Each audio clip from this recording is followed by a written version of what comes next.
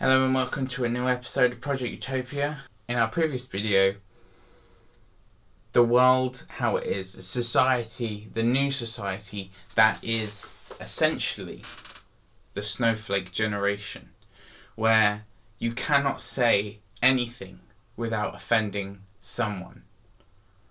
So in this video, which I think is a very important one, I wanted to touch on the social and more personal, individual side of this whole snowflake generation debate, because I've been able to experience both an international community and a homogeneous community, and I want to share the kind of what I've seen.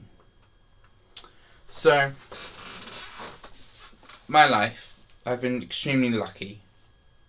I was able to live in the Middle East for 2 years, where I experienced many different things, many different people.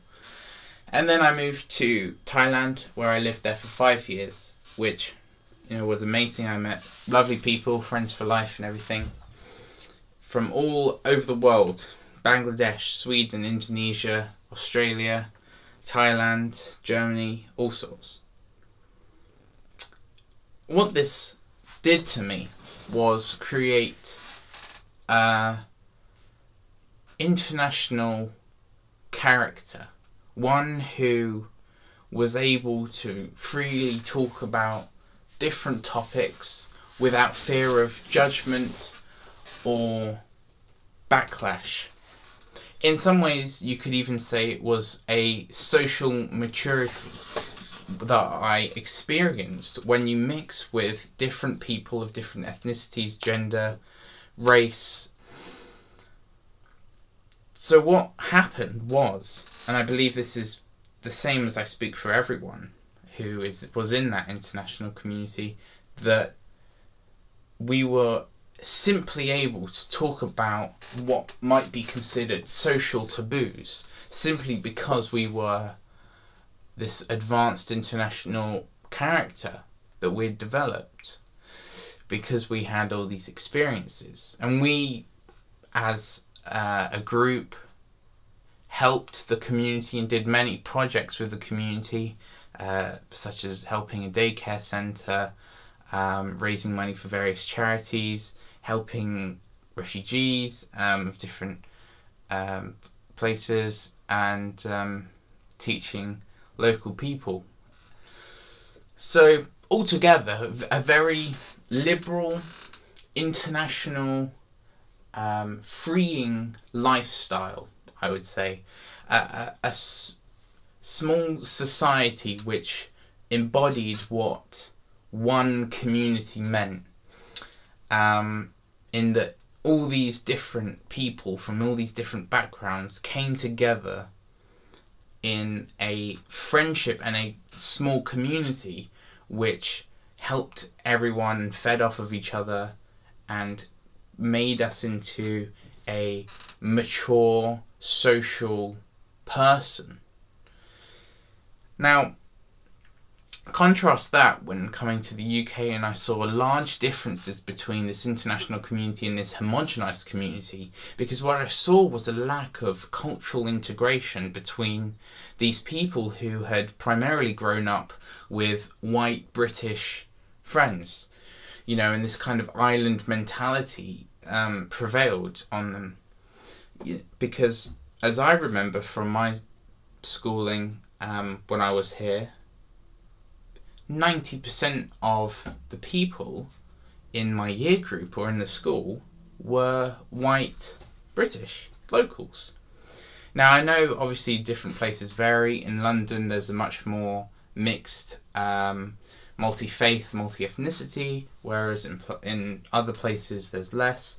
But altogether, what I saw was that instead of developing this mature social character, this international community, and this kind of advanced characteristics that I explained earlier, you got this homogeneous identity where there was this mass avoidance of any topic which could have caused backlash.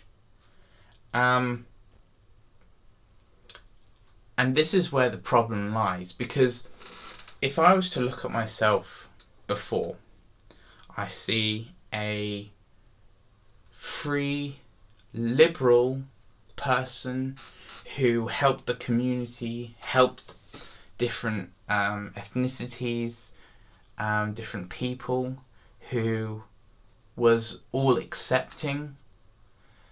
And all these characteristics have continued on with me.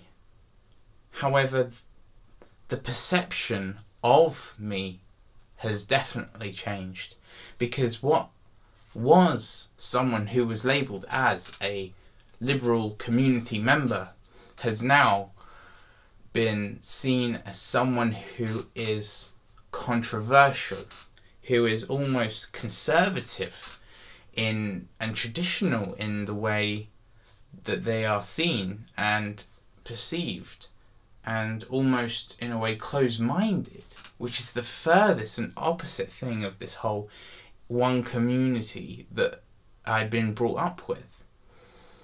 Where does this change lie?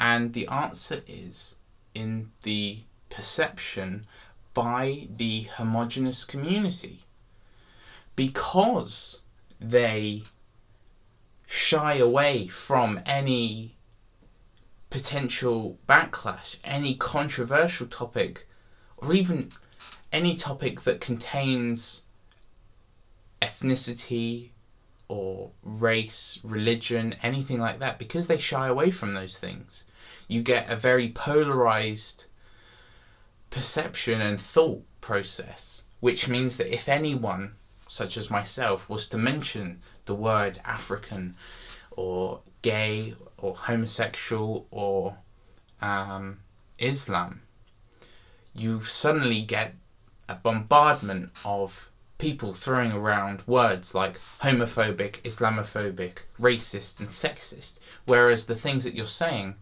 are most probably not those things. And I've had many examples of times where I've said something, maybe a statement, maybe even a question, and people, which isn't racist, which isn't sexist, but people have bombarded me with that perception, and hence created this character of, you know, being controversial and being someone who is very risky, but in the wrong way.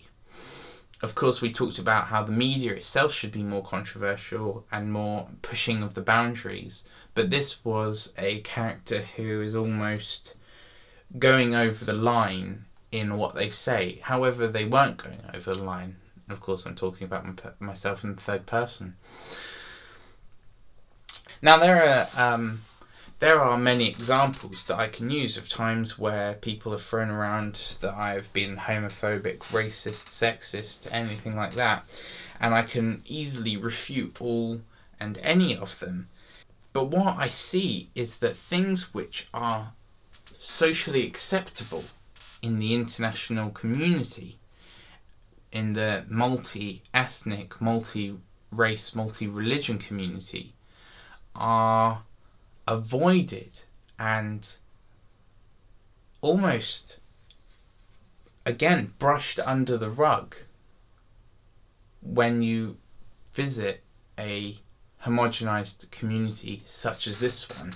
And it's very upsetting and distressing as someone who, you know, has prided themselves on the fact that they are such a, you know, a willing part of this international community and has done many things to help that community. So what has to change? Well, people need to start realizing the definitions of these words: homophobic, Islamophobic, racist, sexist, things like that. Because what they don't understand is that to be called a homophobe, an Islamophobe, or to be a racist is to project hatred and anger and aggression onto that demographic, which we said in the last video. But what we see is that if there is any mention of race, any mention of sexuality, people immediately throw out these words meaninglessly and label these people, whereas they shouldn't. What they should actually do is realise and separate the difference between talking about ethnicity, talking about religion, and separating that with people who are projecting hatred upon religion, upon race. And only then are you able to create this international, mature mindset, this community of people who can talk about issues, talk about religion, talk about race, in a way that there is no fear of backlash. And this is why we have these massive problems, especially in the UK. It's because no one can say anything without someone else taking offence, even when it's not offensive. And it's deeply distressing that this community, this homogeneous community that lacks cultural integration, has become this way.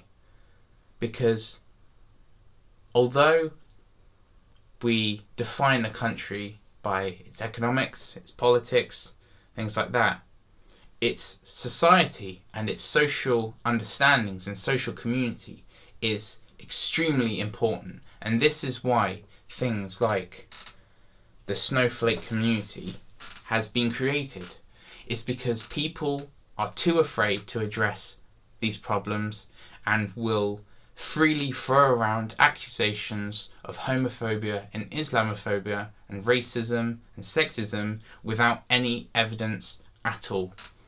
People who say things, statements, questions which aren't a joke, which aren't aggressive, which aren't harmful in any way, are being labelled as these things, and it has to stop.